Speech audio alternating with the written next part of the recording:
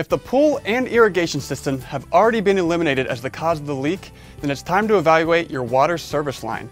This is the pipe that runs between your water meter and your home. So in this video, we'll show you how to check for leaks on your water service line. First, we need to find where the water goes into your home and locate the shutoff valve. There are a couple different types of valves that you may encounter.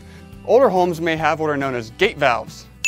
So these are circular handles, and turning them clockwise until they stop will shut off water supply to the home. Be very careful when handling gate valves because they can strip.